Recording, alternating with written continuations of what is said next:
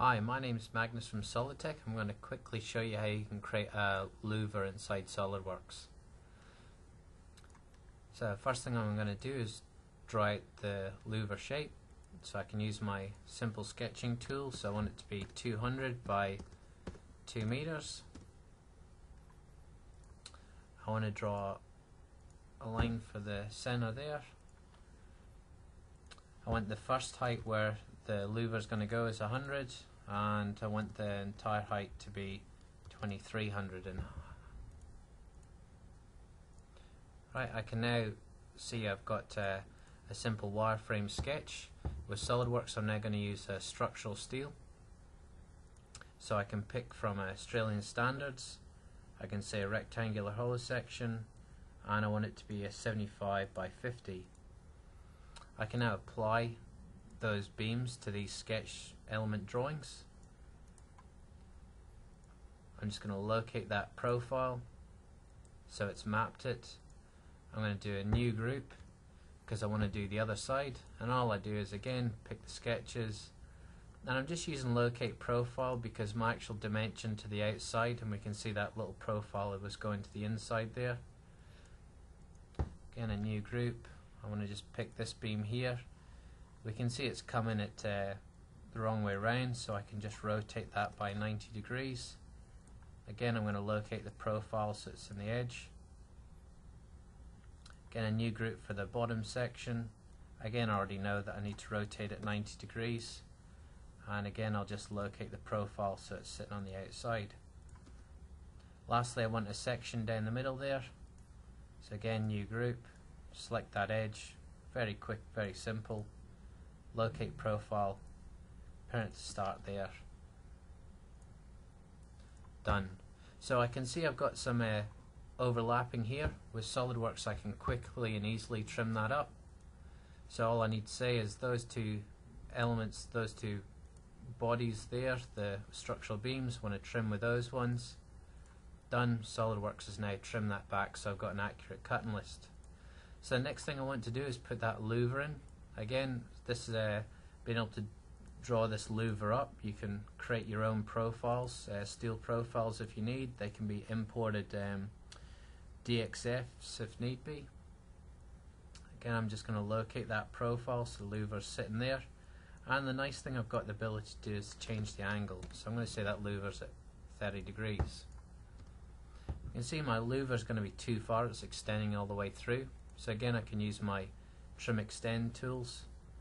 I'm just going to trim that Louvre so it becomes, instead of one, it becomes two sections. Right, I now want more Louvres up the side here, so I can actually pattern that to save drawing it again and again. So what do I want to pattern? It's going to be that Louvre and that Louvre. I'd actually like 30 of them, but I can change that. I've got it set with equal spacing at the moment. And there we go. Quite quickly, quite simply, I've got Louvre drawn up inside SolidWorks. I'm now going to actually add a aluminium material. We've got a large material library available. And I'm going to bring in a color as well. So let's just say with this one, it's perhaps a beige. I can adjust that color to suit as well. We can actually predefine some colors if it's maybe like a color bond color. So I'm going to say this, let's say we've got this bright red for this particular customer. Okay, and we're maybe trying to convince them that that might be a bit bright, so for them to understand it a little bit better, it might be easier if they see it on their building. So with my iPhone I've actually taken a photograph of the Solidtech building. If I edit this scene, I can actually just browse to a JPEG photo. There we go, I can open that up. So I need to kind of tweak with the perspective here, so I can actually add a camera. It's very, very simple, very quick and easy to do. I'm just going to locate it on that point there. I'll play around with this this angle.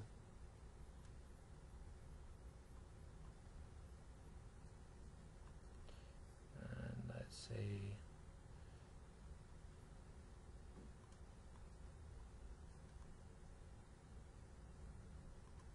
Okay, that's close enough for this quick example. So if I hit spacebar, put the camera on, okay, so now the customer can see what that's going to look like on their building. We can actually render that out for them as well. We've got all these tools to save it out as a nice clear image. So I'm going to add some information to this part. So I can add my name that I drew it, part number, it might just be the customer number, so I'll just say 12345. Description is SolidTech Louvre. You could even add a cost. I might say this cost $424. Manufacturing information, if you want, can be added. So I might just say it's fabricated and it's a painted finish, and yep, ready to go.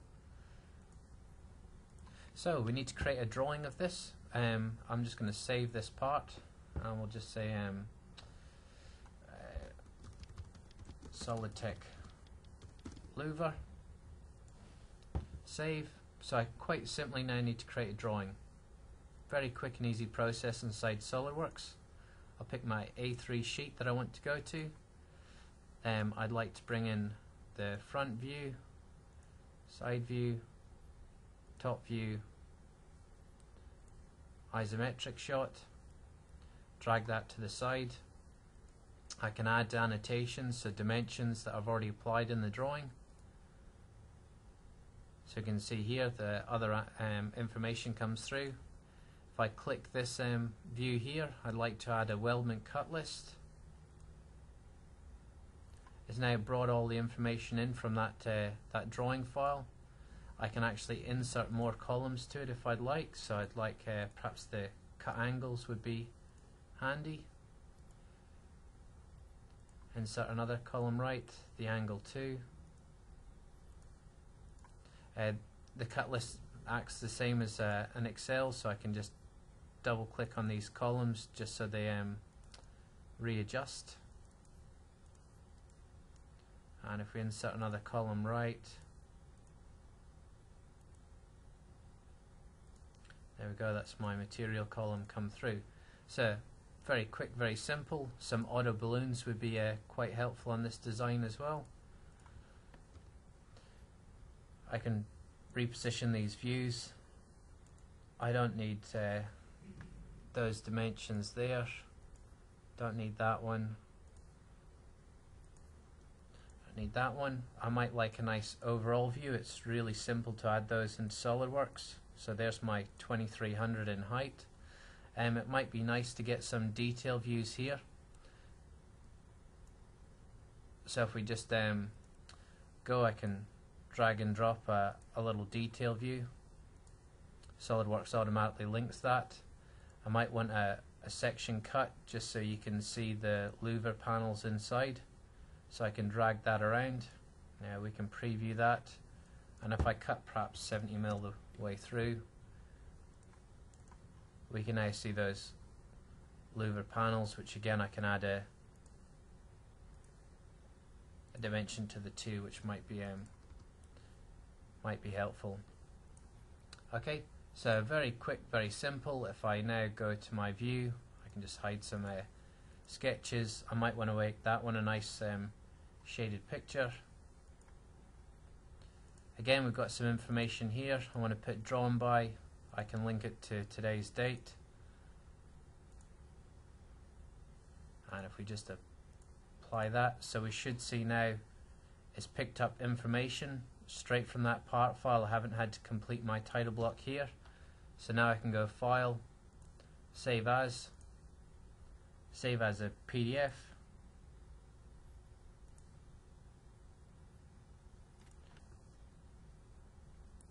Alright, and I can also save out as an e-drawing. So if I save out or publish it to e-drawings, that will give me the option to view this as a 3D file. So we can see here, that's it done. I can send this to the client. That then gives them the ability, if they want, to rotate and look at this particular part. Okay, so very quick, very simple, easy to do.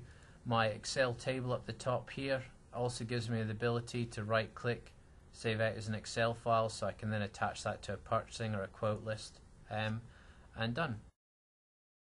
Thank you for watching. For more videos, please check out our channel or the links on the screen. Don't forget to subscribe to receive updates on our recent videos.